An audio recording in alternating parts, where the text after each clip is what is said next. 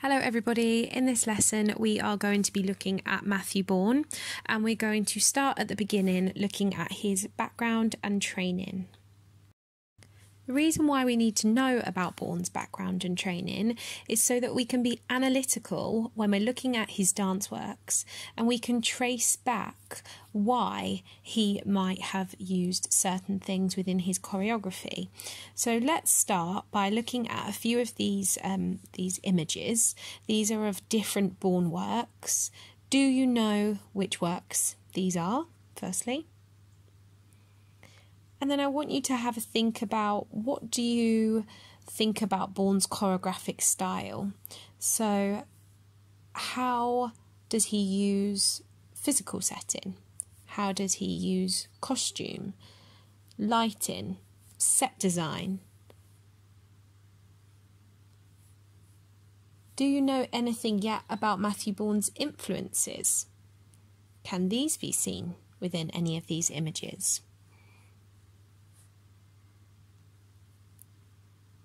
Do you know anything about Matthew Bourne's movement style? Can these be seen within the images?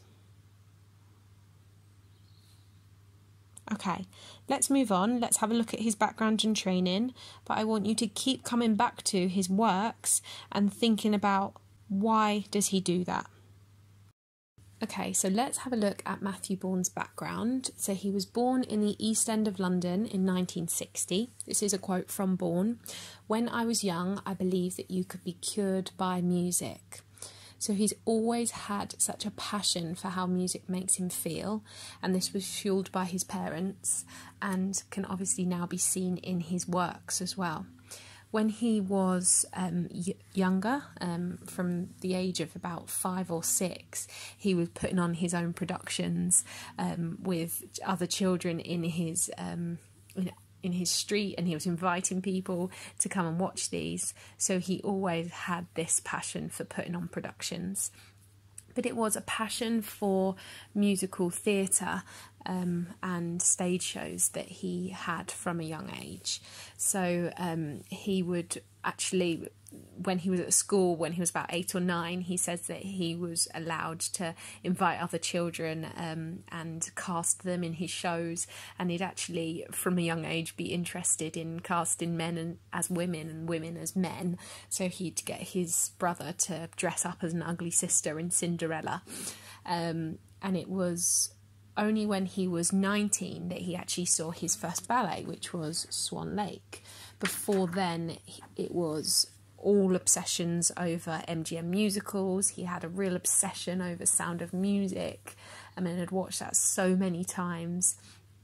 And he loved watching Fred Astaire films with his parents, and it was always his dancing that really inspired him. He did try the acting route, so when he was 15 he went to Mount View Theatre School for an evening course in acting, but he just said that it wasn't the right form of expression for him. He hated speaking, he hated the drama games, and when he actually reflects on what it is about musicals that he loves so much, he said it was the big numbers that he was really, really drawn to.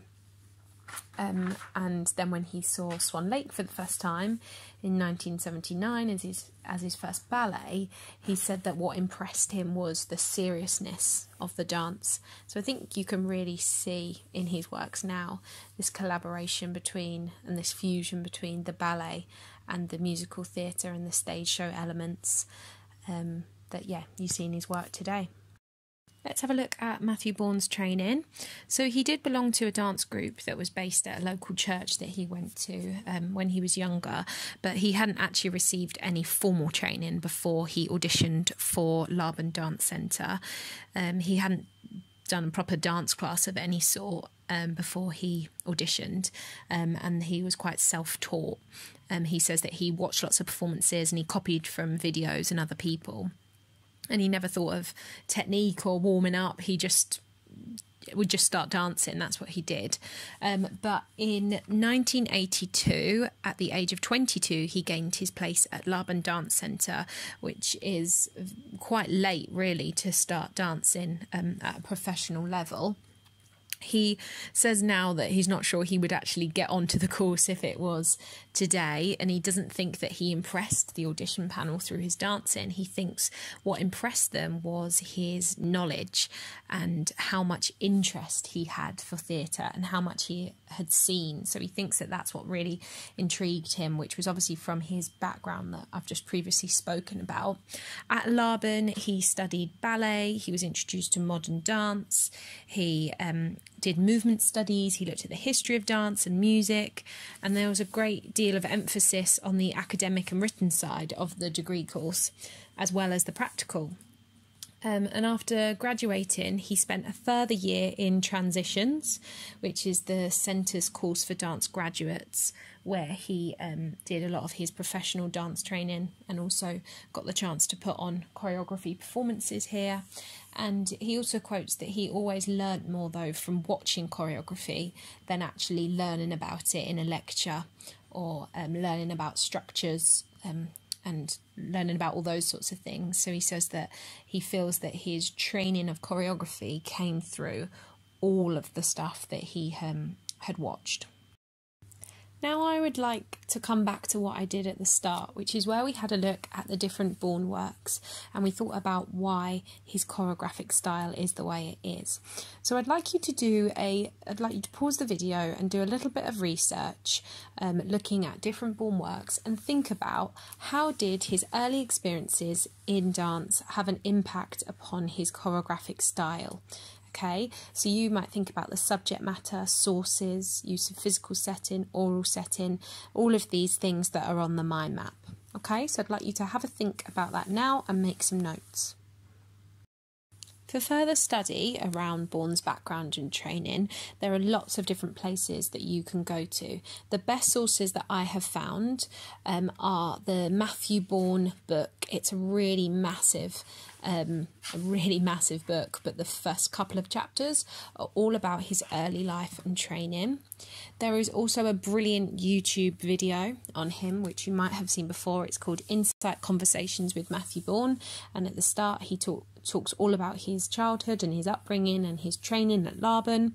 And there is also a really fantastic BBC Radio 4 podcast which you can listen to on the internet or through Spotify, so you can pop it on your headphones. And what's really good about this one is it talks all about his favourite music through growing up and through his childhood, which is really interesting as well, because we know that music has had a massive